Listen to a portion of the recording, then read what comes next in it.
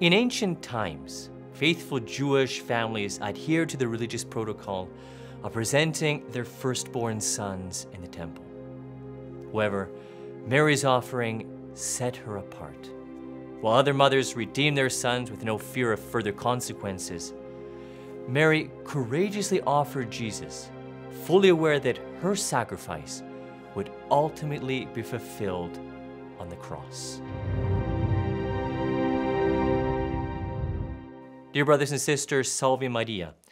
Today, as we mark 40 days after Christmas, the Church joyfully celebrates the feast of the presentation of the Lord.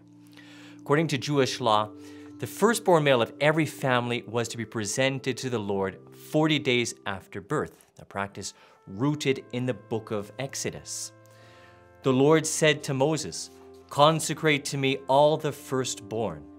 Whatever is the first to open the womb among the people of Israel, both of man and of beast, is mine." This ritual served as a living memorial to the Lord's deliverance of the Israelites from captivity in Egypt. Every firstborn male then belonged to God and was set apart for the Lord's service. However, when divine worship became exclusive to the tribe of Levi, a rite of redemption was performed for the firstborns outside this tribe. In their place, a lesser victim, an animal, was offered as a symbolic form of ransom. But Mary's offering was distinct. While other mothers redeemed their sons without any fear that their son would die, Mary offered Jesus, understanding that her sacrifice would find its fulfillment on the cross.